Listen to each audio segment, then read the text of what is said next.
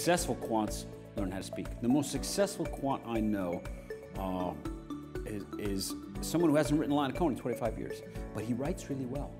And he takes criticism on his writing, and he communicates with people. He knows how to get the message across, and that's the thing. Smart people are a dime a dozen. Smart people that can get the point across. I make my students write, and you have to learn how to manage the information up. It's really important, because speaking to your boss is completely different than speaking to your employees. And speaking to the auditors, or to the Fed, or to the lawyers, or to your admin. I used to sit down with my admin on a regular basis and explain to her what was going on, so she would understand the context of the phone calls I was receiving and the meetings that were being put on my calendar. And communicating with her, she had a college degree, she was pretty smart, but she didn't have a technical degree. How do I explain what the problems are? That's the challenge. Of course, that's the fun part too.